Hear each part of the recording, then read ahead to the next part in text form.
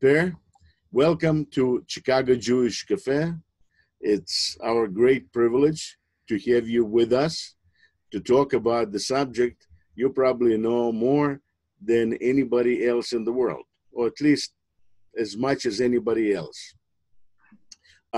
For our members and for people who are participating in this interview, I want to mention that Per Anders Rudling is associate professor at Lund University, that is in Sweden, and he specializes in the area of Polish, Ukrainian, Belarusian borderlands history, specifically with the emphasis on the nationalism and politics that it produces. Per got his PhD in Edmonton, Canada, the area where there's a lot of Ukrainian immigrants or refugees or DPs, maybe all of them.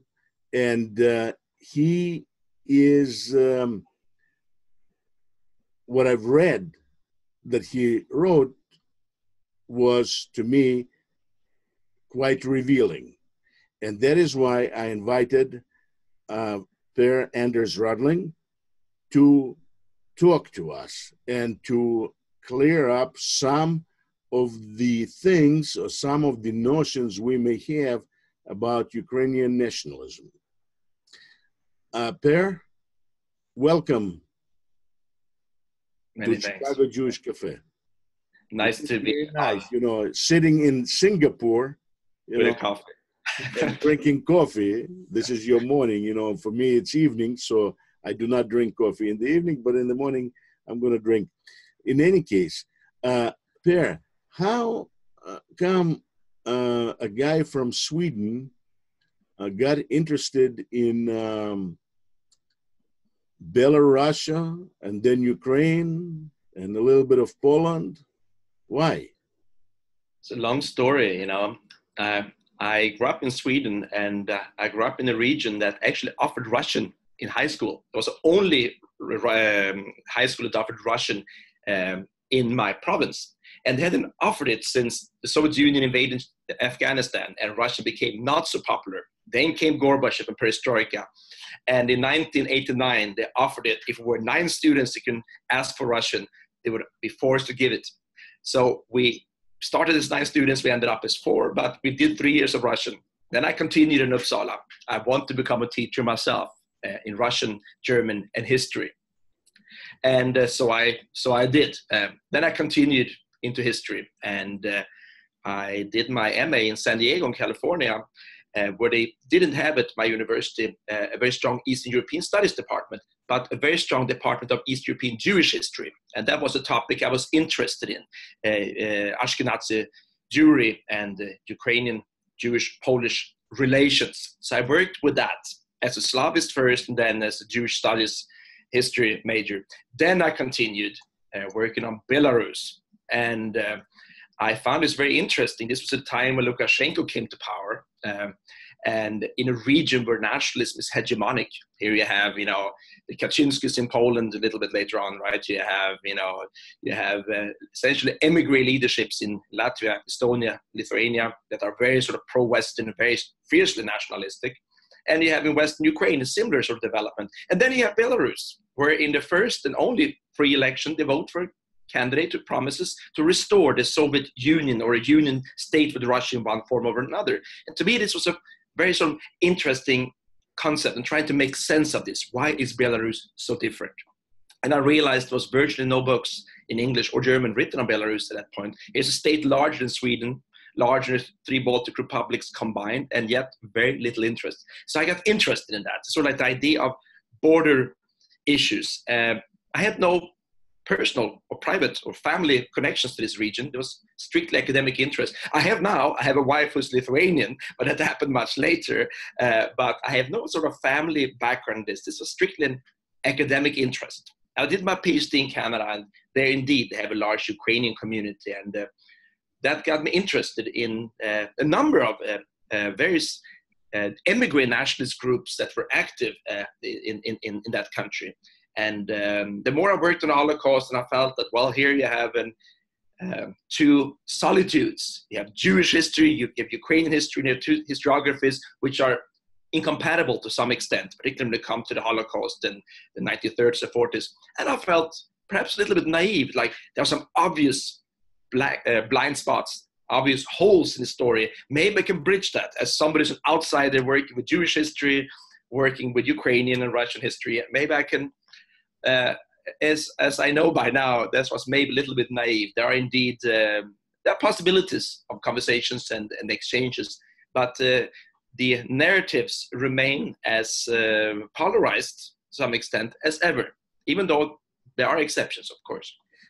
When did you come to the realization that it may be your idea of this bringing about or facilitating the brotherhood between Jews and Ukrainian might have been naive?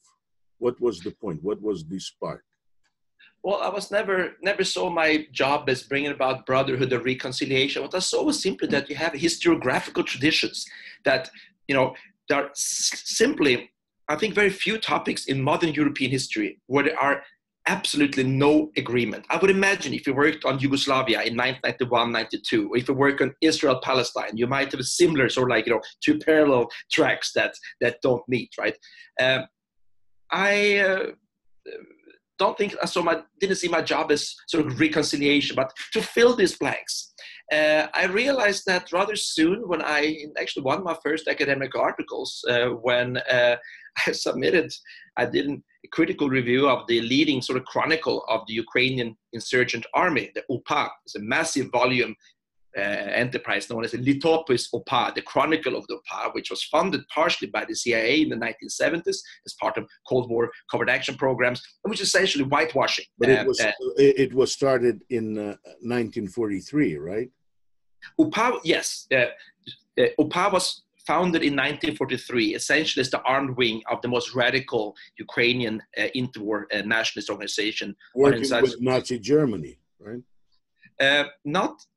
The Organization of Ukrainian Nationalists was set up in 1929, and it worked with a number of revisionist states, first founded by Lithuania, then funded and trained by Mussolini's Italy, and then after 1939, primarily by Nazi Germany.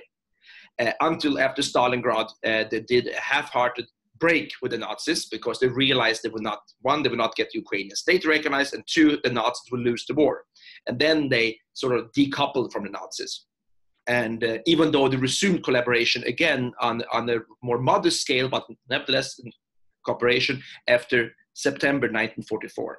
So it had a period of cooperation, even though the proponents of the nationalist narrative would say that UPA was the Ukrainian Insurgent Army was set up only in 1943, which is true.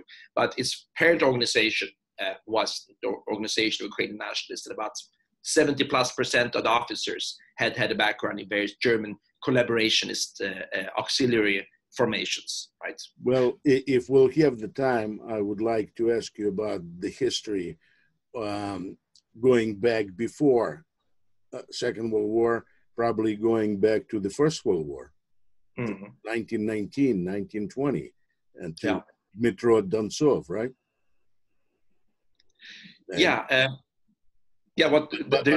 But right now, I just want you to answer the question that I asked before. That is, at what point you have come to a realization that the issue may be more complicated than you expected? Oh, I think almost immediately. One of my first academic endeavors was to write the critical, engagement with this chronicle of Litopis UPA, and I submitted that to one of the leading Ukrainian studies journals. And I got the letter back, explaining why they couldn't even send it out for review, and essentially harping upon what sort of person I was. So I was like, okay, well, that's interesting. I guess what sort of person I am is I guess it's less of interest here than my research. And I submitted it to East European Jewish Affairs instead, and it was published, and it remains one of my most cited articles. What I did as a young grad student, right? I realized very soon that this was very difficult topics to work with, to find any form of common language, at least with Ukrainian diaspora in Canada, the bulk of it being people, as you pointed out, descendants of the so-called displaced persons, the so-called third wave of Ukrainian immigrants that came to Canada, where the supporters of the UN constituted roughly 70 to 80% of that wave that came after 1948. That group of people and their pedigree and descendants have not been, to put it mildly, very open to discuss these issues. But there's also a so-called fourth wave of Ukrainian immigrants that came after the collapse of the Soviet Union from Central and Eastern Ukraine, which have, I should point that out, very relaxed and rather moderate attitude towards this, even though the popularity of the UN and UPA has been stimulated by the government for over a decade. So a generation grew up with this in Ukraine, in which Bandera and UN and Grushevskiy, the leader of the Ukrainian insurgent army, are treated as heroes and as fighters for Ukrainian statehood. And that is how they are remembered officially. And they were fighting for Ukrainian statehood. And I don't really have an issue with that. The issue I have is what I was interested in specifically was Ukrainian-Polish, Ukrainian-Jewish relations. And in particular, this rather small, but de facto was a sect of extremists, of a few tens of thousands of UN and UPA members. They are not synonymous with Ukrainian people. I want to point that out, no more than the NKVD is associated with any particular ethnic group, right? I'm starting a political movement which was national and which committed atrocities. And that was my sort of point of departure. Thank you for talking about it and for explaining this. But I'd like to ask you, yeah, of course, the people who themselves were members of these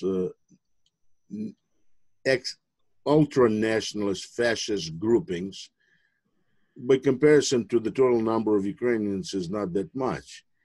But in my mind, they have expressed the sentiment of a big segment of Ukrainian population.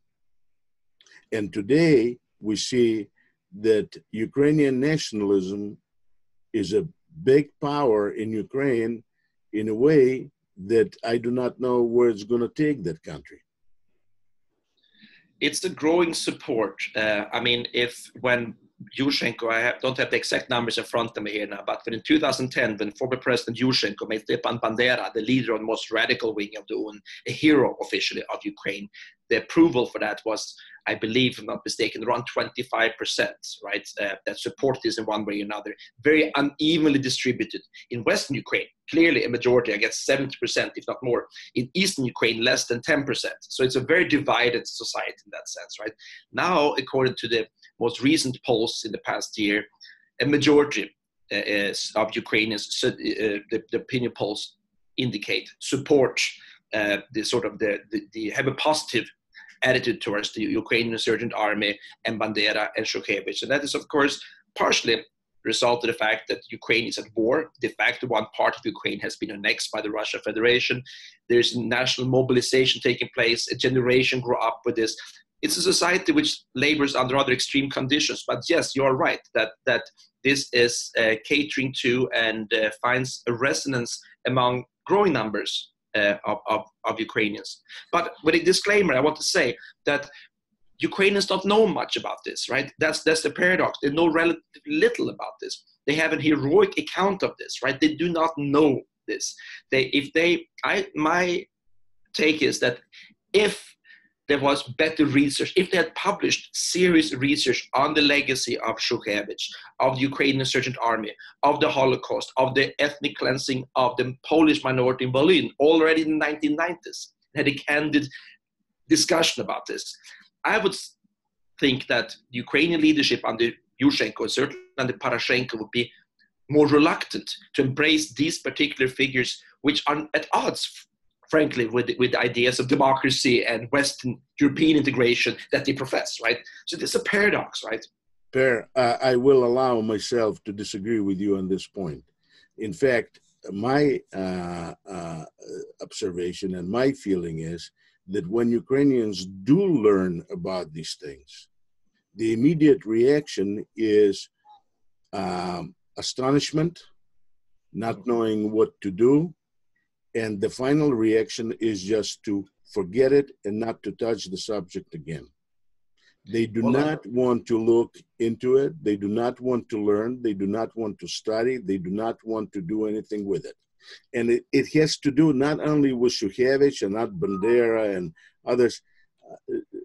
Ukraine has a history of, if I would, as a Jew from Soviet Union, who was born in Vinnytsia. I was there two years ago. And one of the reasons I became very much interested in Ukrainian nationalism is because I gave my life for liberation of those people. I was exiled from the Soviet Union in 1974, first time. After 13 years, when Gorbachev came to power, I was allowed to go back to see my mother. And then a week before my visa expired, they detained me again, and by the order of Supreme Soviet of the USSR, deported me second time. I give whole of my life to freedom of those people. That is, not only Ukrainians as Ukrainians, but to freedom of all Soviet people.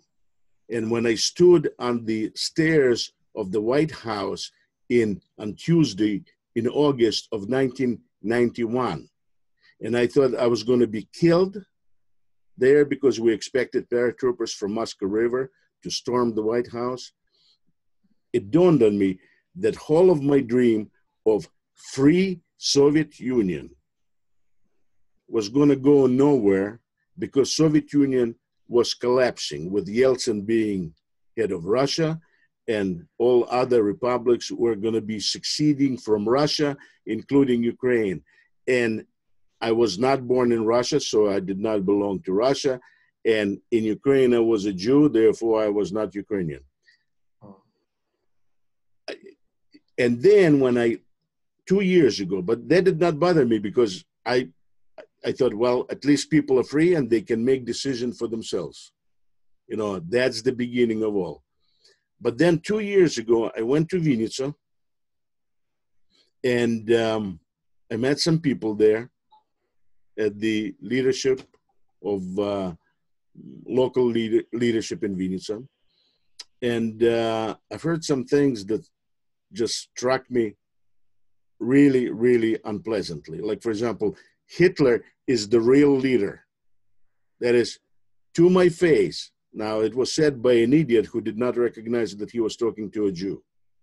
But it was for high-level, highly respected idiot within Vinnytsia. And right next to him was sitting another guy who was a previous colonel in KGB. I do not want to mention their names because they're not important. But when I came back to the United States, 3 weeks later, I get the news that in Vinnytsia, they put monument for Petlura. Now, I did not know much about Petlura, but I knew from my grandmother and from Jews that knew, and it was not only because they knew from the Soviet sources, but in their own experience, that Petlura was associated with massacres of Jews during the Civil War. Or his troops were, not he himself, but his troops were, and he took limited interest in these atrocities. He wasn't, I don't think himself was an anti-Semite, but his troops certainly were involved with the largest numbers of pogroms in Ukraine, and he himself was not addressing this issue and let this happen, essentially, right? It's a crime of neglect and indifference to massive atrocities. Yes, I'm familiar with the discussion, and I would imagine that somebody with a Jewish background from Vinnytsia seeing a monument to Petlura would certainly, and I don't disagree with you here, you know, it's a problematic proposition to have such a monument in a state which presents itself as pro-Western democratic society. Even though, okay, sorry to interrupt you. No. That's fine. But that's what made me, because until that Petlura monument, I never thought about the issue of Ukrainian nationalism, because I thought that what I've worked for, I have accomplished. That is, I contributed to freedom of the Soviet people from the one-party communist dictatorship. And I thought that I've done my job. But then with that Petlura there, that gave me another reason to live. Do you understand what I mean? Yeah, and I think we're in agreement to a large extent that you seem to indicate here. The thing is, I'm working currently on the work on Grushevskiy, the leader of the UPA, and on Mykola Lebed, who was number 3 person in the UN. And I think you're right about that. I mean, one section of society, once they learn about this, there is one group which is very interested in that. Another group is not. And the further the Ukrainian state has gone along these roads, once you erect monuments to Bandera and Grushevskiy, it's going to be very difficult to take them down. It's going to be difficult to reckon with these episodes of history. Once the state has got in bed with these the sort of like revisionist narratives, it's easy to tear down Lenin monuments, but at some point, I think the Bandera monuments might have to come down also, and that's a difficult proposition, particularly now. And it's interesting, you mentioned Vinnytsia. I'm working on Grushevskiy right now in the so-called Nachtigall battalion, which marched in with the Germans in 1941. In the official narrative, they are essentially whitewashed, that's presented essentially as national freedom fighters. We know from the recollections of Nachtigall battalion members themselves that in Vinnytsia, right outside of Vinnytsia, by the village, I believe, of Brailev, outside of Vinnytsia, they carried out... What was the name of the village? Brailev. Yeah. Brailev, thank you. Oh, long time ago. Okay, Brailev. The unit was stationed there in the first week of July 1941, waiting for instructions where they can march further to the east. And there their own veteran, one of the veterans, Viktor Kharkiv Khmara, he wrote that we saw the atrocities of the Jews, of the Žydų komuna, what they did to us. And it so enraged us that we shot all the Jews we found in this village, right? That they write in 1948 in their own recollections, right? And when you present this and you cite this in academic journals and academic articles, right? There is this reaction that, well, first they don't want to believe it. And once you have all the documentation to back it up, then it's a silence regarding this. You have that reaction, that is true. But you also have, which I think is encouraging, you have a number of younger Ukrainian scholars interested in these topics, and they bring them up, and there is a new crop of Ukrainian scholars, which I think is encouraging. But you're also right that if Roman Grushevskiy figures on Ukrainian official stamps, right, and have streets named after himself, the units that he led would become more difficult to deconstruct and understand and problematize these units. Fair, right? But situation is even more complicated than what you just mentioned. I mean, and I do not believe that Grushevskiy or Bandera monuments are going to be torn down. I don't believe. I was born in Vinnytsia, as I said, and at the crossing of the street, Karmeluka and Bogdan Khmelnytsky. The area where I was born, called Zamostye, which was a Jewish neighborhood right next to candy factory, which is now famous Russian candy factory. It's like within 100 meters away from Russian. I used to climb over the wall there and steal the leftovers of chocolate that they dropped down and those horrible things. But in any case, now it belongs to the president of Ukraine, Poroshenko, and he cleaned it up a little bit and nice and everything else.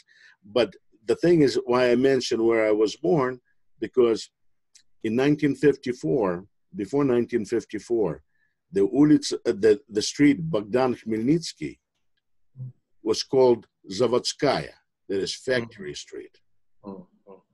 And then they could not find any other street in Vinnytsia other than street in Jewish neighborhood to name for a great friend of Jewish people, Bogdan Khmelnytsky.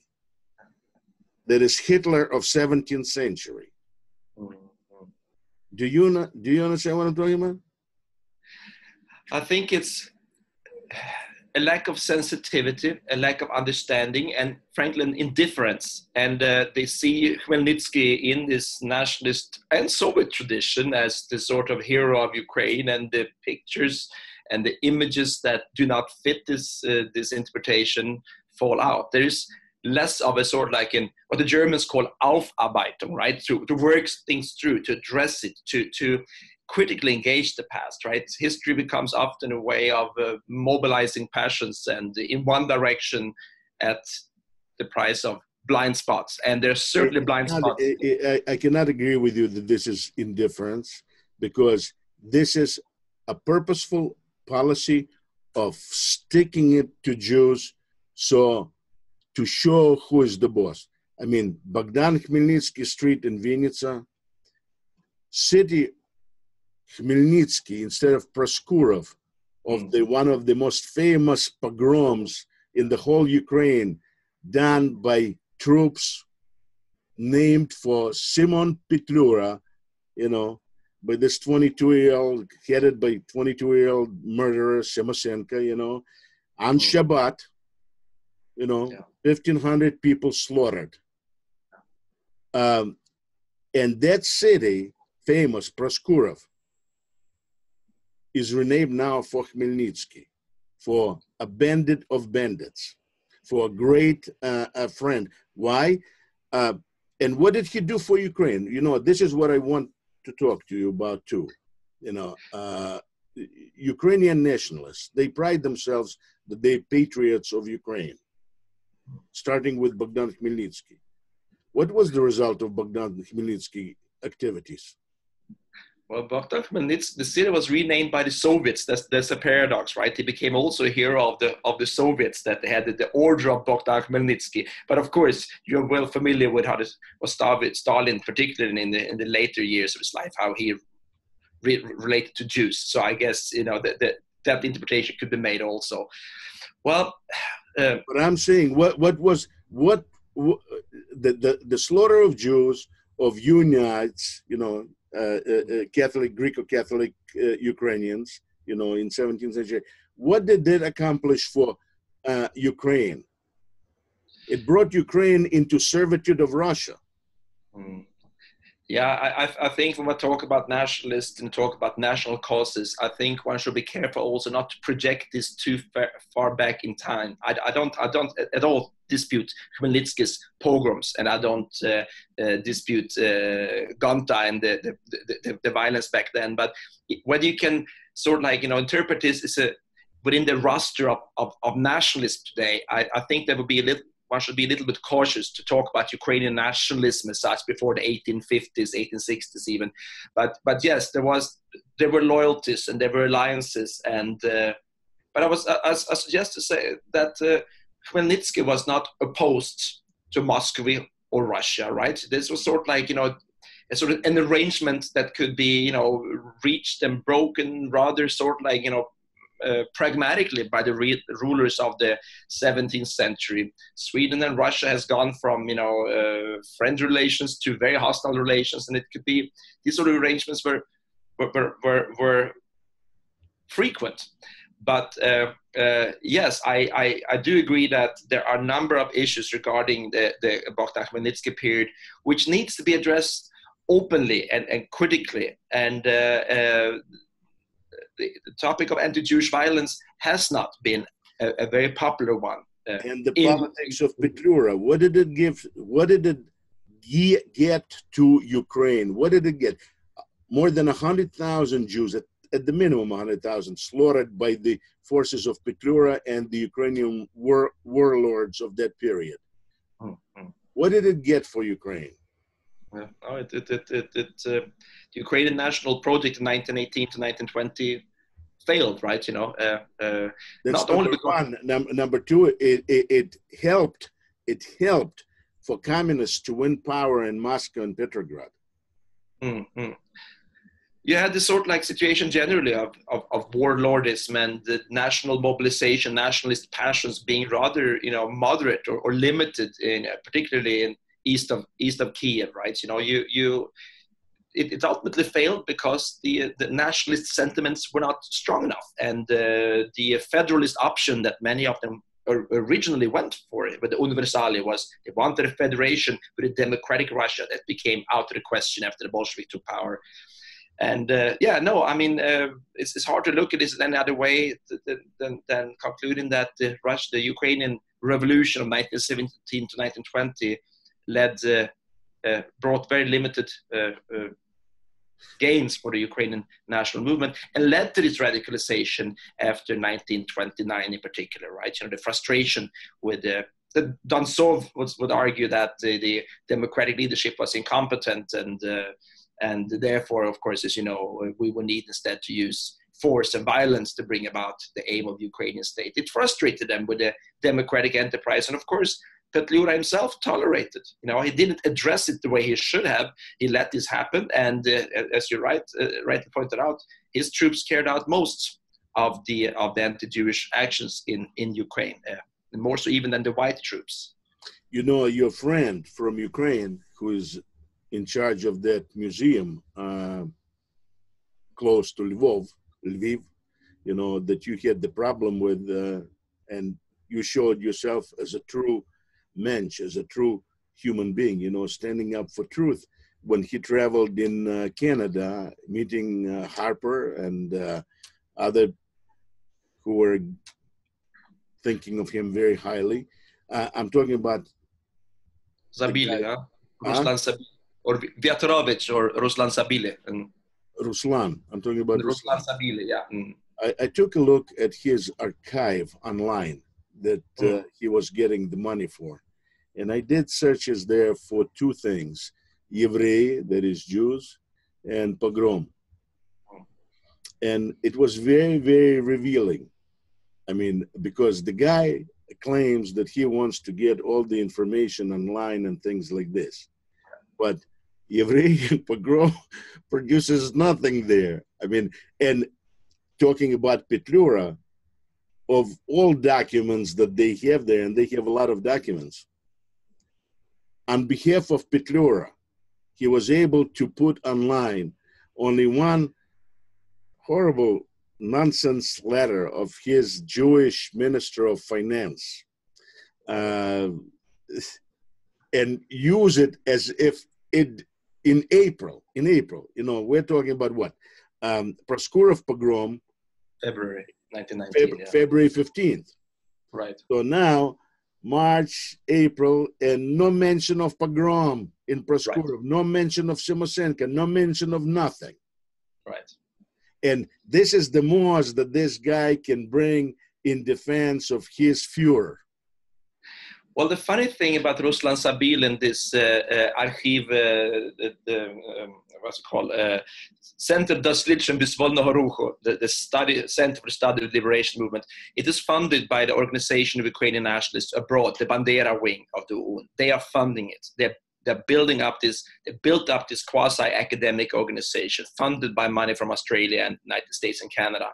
And what they've done is that they brought in these representatives to have them visit Harvard, University of Alberta, and Toronto. And it did this over and over and over again. And it happens so to be that University of Alberta is my alma mater. And when you have somebody who is obviously lacking academic credentials, do not speak English, which is a lingua franca of the academic world, has not published in peer-reviewed journals, and is sponsored by a far-right group that uses my university as a platform, I did speak up against that. I'm not opposed to freedom of speech. In fact, when he was arrested and harassed by the SBU, by the Yanukovych authorities, I signed a letter in his support. I'm not opposed to freedom of speech.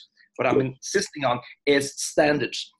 And when you talk about this, yeah, of course, this archive they have online, they have made a few documents available which are useful, but they are selective. They're deliberately selective. And if this organization is funded by and run by the Bandera group, that would explain partially. Here's the irony about Petlura. The Banderivцы and Konovalets, they hated Petlura. He was seen as a philo-Semite. He was a socialist. Philo-Semite in the beginning, not during the war. Once he was killed by Schwarzbart, and once Schwarzbart was let off the hook, so to say, he became a hero. They made him posthumously a hero. But the UVO, Ukrainska Військова Организация, originally detested Petliura. So Petliura wasn't a friend of the Banderovцы. He became an icon, but they always... Because they detested him because he gave away Western Ukraine. He failed in what he did, right? You know, what he tried to do. And he was a socialist, right? So... But they're also socialists. They're not capitalists. They're the fascists. All fascists are socialists. Well, some disclaimer. I mean, like Donsov was an Orthodox Marxist as a young man. His brother remained a communist his whole life. Bandera, as a young man, was a great admirer of Lenin, right? You know, there is this, you know, of course, the step between radical leftism, radical rightism, if you can use those terms, right? You know, Mussolini could take that step, and so could Donsov, and it's not unheard of, right? In Russia, Alexander Dugin now loves both. He loves communists and he loves fascists. You know, just anybody who is against what he calls the worst evil in the world, liberals. That's who he is against. Yeah. No, I don't disagree with you there. But the idea is sort of like the way of presenting history. I think you highlighted something rather important here, that when you have a country in economic crisis and underfunded funding for the humanities, you open up in a chaotic society like Ukraine for frankly charlatan history writing. You set up a journal like, Ukrainsky Vyzvolny Ruch, Ukrainian Liberation Movement. You build a museum, the Turma na Lonskahov, which was a museum where the Stalinists tortured and abused people, where the Nazis abused people, but also where hundreds of Jews were murdered by Ukrainian nationalists in 1941. You build a museum and you emphasize one tragedy and literally cover up the other, right? And my naivete here was perhaps that I wasn't seeking a dialogue necessarily with Viatrovich or Sabili. I respect the right to freedom of speech. What I'm interested in is, like, I treat them as objects of inquiry. I think they have been understood just the way you look at Shcherbitsky or Dugin or Zhirinovsky. You look at them and you try to understand them and treat them as an object of inquiry. You don't sit down to discuss history with I don't know who, Petliura or Shcherbitsky. You treat them as objects of inquiry, as historical actors in their own role. But there's one question that, I really would like, you to help me with. Ukrainian nationalism, seems like every Ukrainian nationalist is just a fascist, a little bit this way or this way, but all of them are fascists. But Ukraine is a country, and there has to be nationalists who are not fascists, that who are concerned about the people of Ukraine and define those people in a way so there would be a place for somebody other than strictly ethnic Ukrainians. Do you see anything like this within Ukrainian nationalism? Well, the problem with Ukrainian nationalists is that the far right, they did not call themselves fascists, which I think, if you're dealing with the UN in the 1930s, would properly be defined as a fascist movement. They used the generic term, nationalism, and they were Ukrainian nationalists, right? Integral nationalists.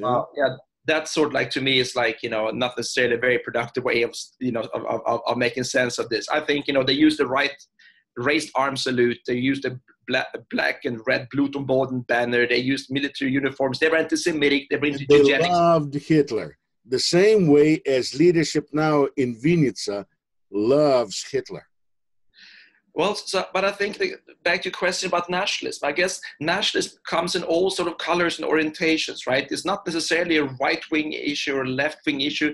There are, some nationalists start up as radical leftists and became radical rightists. Like Pilsudski started up as a leftist, became a rather right-wing figure. Chiang Kai-shek and Sun Yat-sen went through a similar direction. There are a number of, if nationalism, in the sense of I'm in favor of Swedish or Singaporean or Ukrainian statehood, right? That would be the definition of a nationalist. You don't have to be in favor of, ethnic cleansing and raised arm salutes and whatnot. So there are many different orientations of nationalism, right? Anyone who's in favor of German statehood would be technically a German nationalist. It doesn't make them Nazis.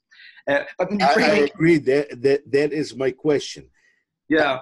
Outside of these fascists, there is a stream of nationalist thinking and feeling and organizing that can be used by Ukraine? Because I have to say, if the nationalists today are going to come to power again, it's going to be a short-lived situation. But in a way, I mean, in that sense, Kravchuk and Kuchma and Yanukovych were also Ukrainian nationalists in the sense that they were in favor of Ukrainian statehood, right? So it depends on what you put into this term. If you're looking at the radical sort of what John Armstrong prefers to call integral nationalists, right? Essentially, sort of like the authoritarian, non-democratic, often anti-Semitic strand of Ukrainian nationalism. Well, it is, as Andrew Wilson suggested in the 1990s, a minority faith. It is strong regionally, and I don't think it commands support of more than perhaps a quarter of the population. But there are a number of attitudes that are in flux, and particularly in society in crisis, not only in Ukraine, but in many places, not only in Eastern and Central Europe, but also Western Europe. There are proclivities towards, various populists. Also in the country where you live right now, there's also groups which would qualify in that camp. Is the democratic Ukrainian nationalist? I think so. I think it could be cultivated, and I think any form of democratic Ukrainian sort of society would have to be organized within some sort of like, if you excuse the term, nationalist framework, right? Within on the basis of an independent Ukraine. It depends on what you fill this state with, and I think there are also, examples of the opposites of Ukrainians that support and appreciate the Jewish legacy and the multi-ethnic legacy of Ukraine. I think Ukraine is as diverse as many other. I agree with you. That is not the question. I mean, there are a lot of Ukrainians that, as you said, appreciate and are curious and not hostile toward Jews whatsoever. In fact, probably majority of Ukrainians today belong in that category.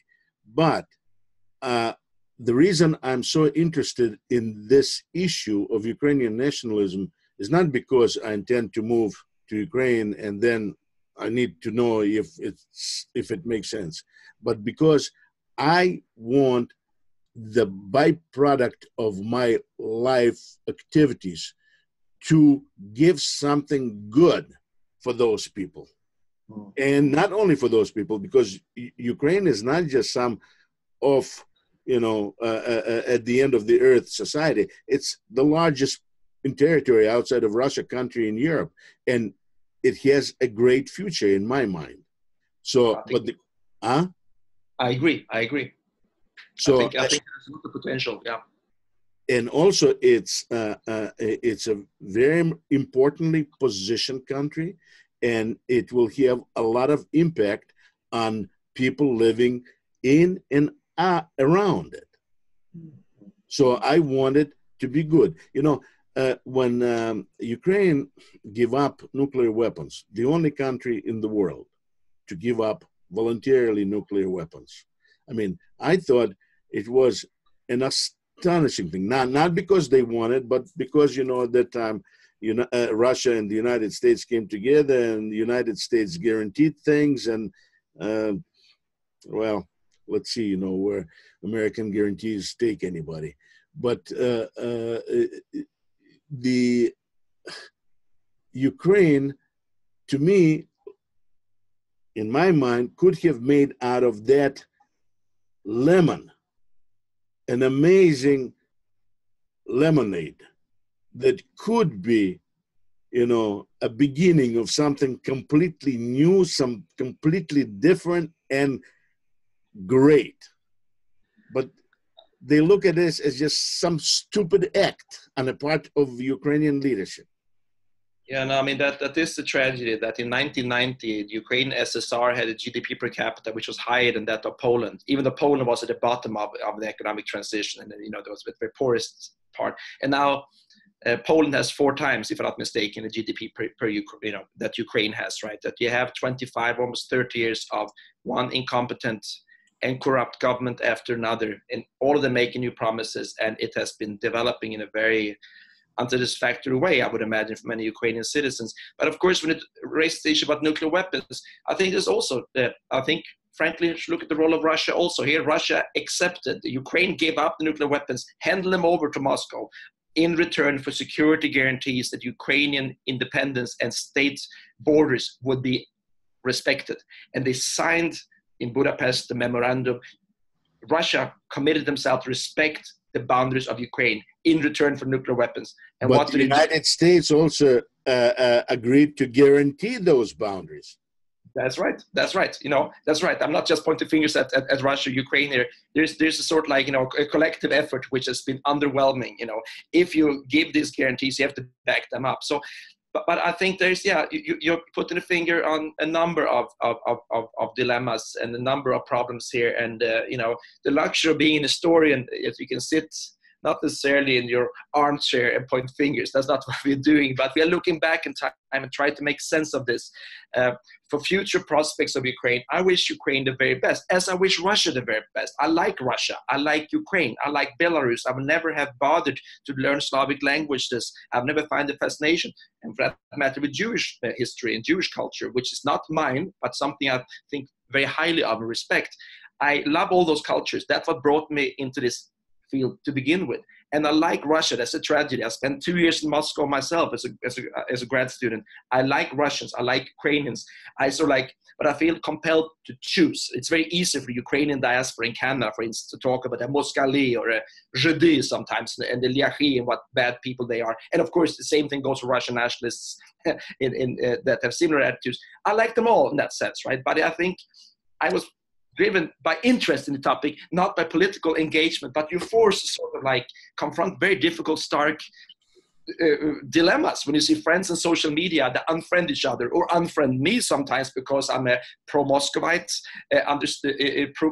Putin versteher, a Putin lover, or I'm too much Ukrainian nationalist. It's very, very hard to sort of like be disengaged, which I would like myself to be, but I guess I'm seen as politically engaged, which is not how I perceive myself. I really have no horse in this race other than wanting, I like to see my Ukrainian colleagues having the same rights, and that I like to see the same sort of like standards applied to my Ukrainian colleagues as they expect from me. In that sense, an egalitarianism.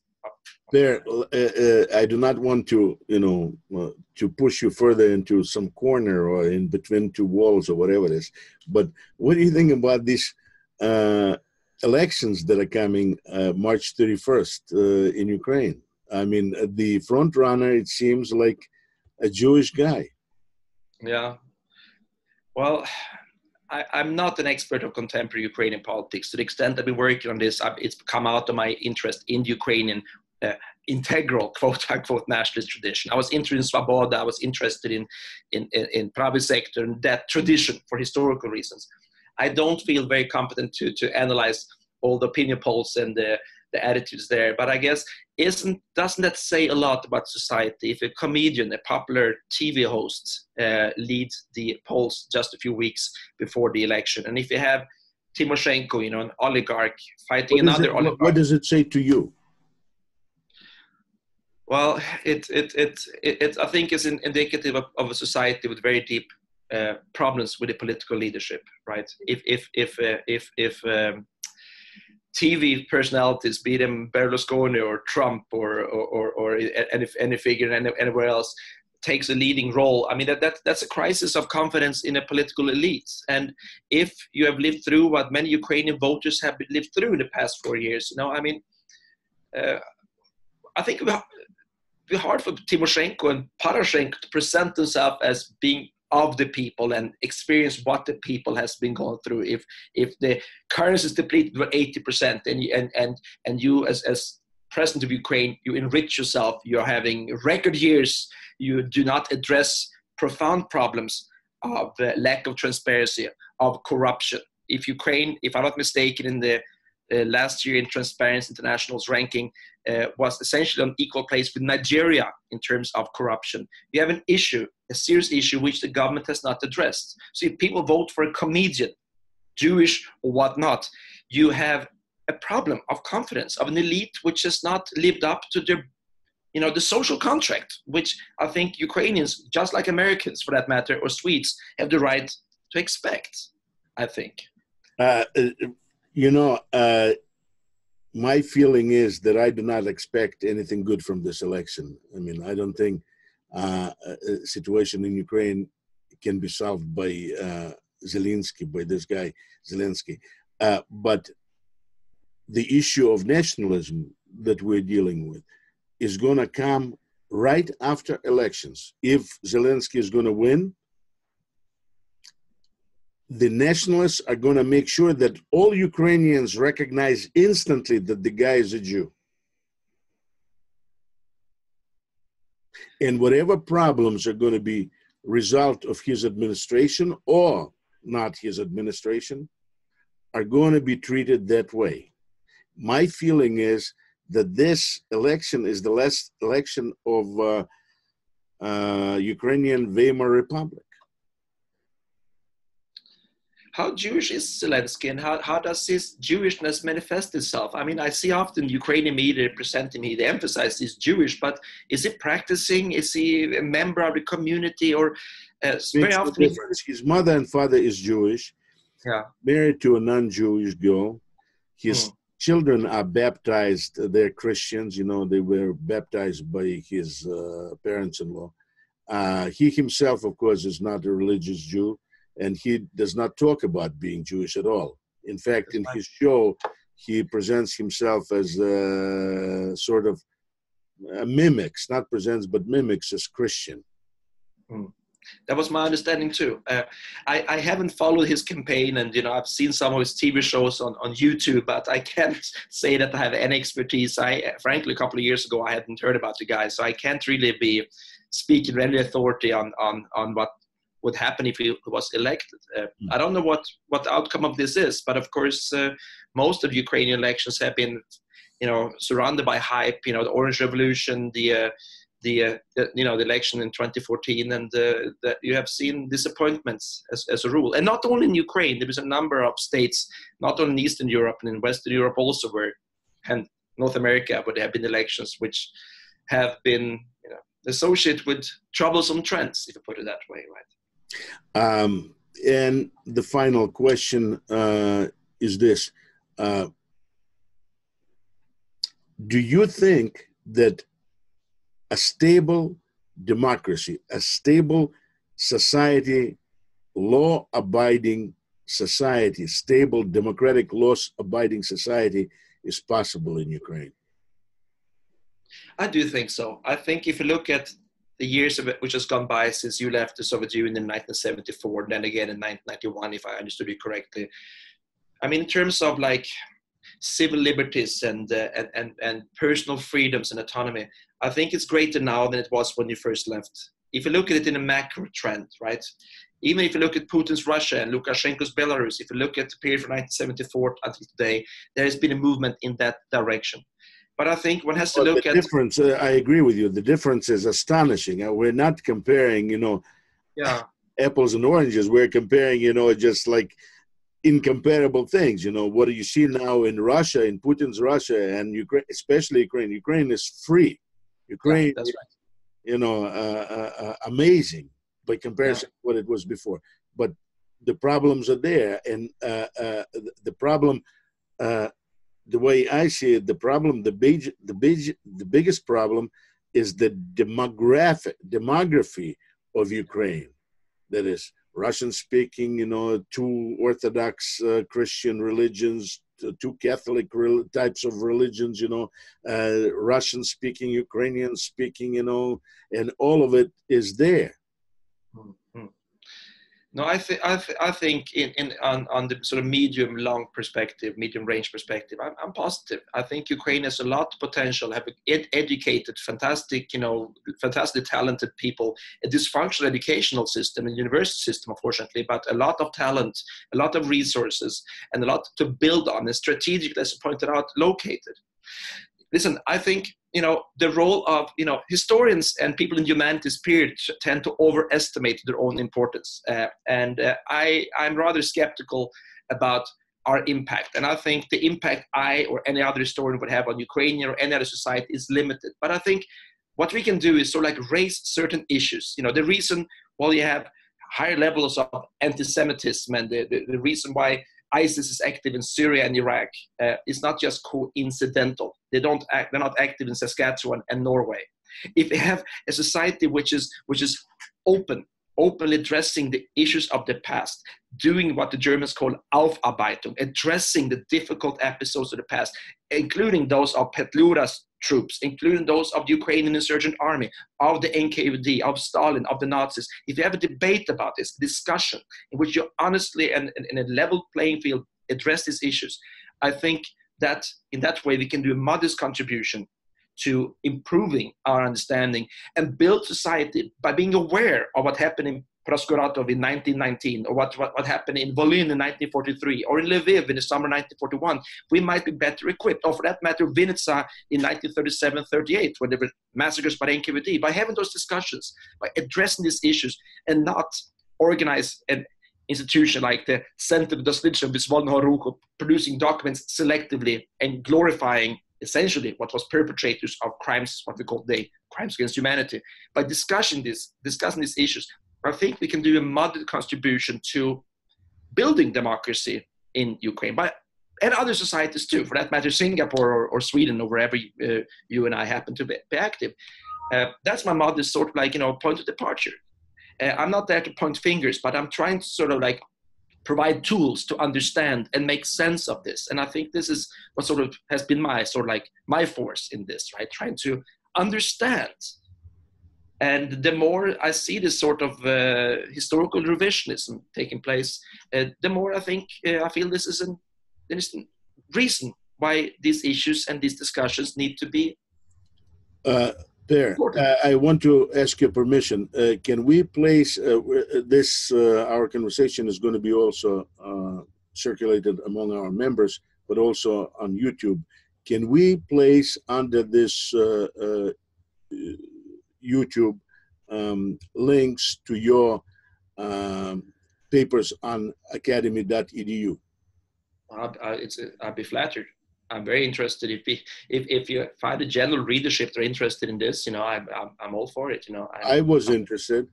Maybe there's going to be some few more people interested in this, because this is an important thing, not only for me, not only for you as an author, but also I think for everybody, for Americans.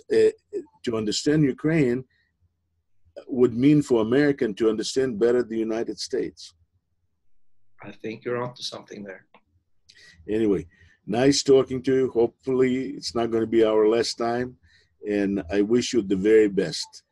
My pleasure. Thanks for having me. As they say in China, sei gesund. Sei gesund. Thank you.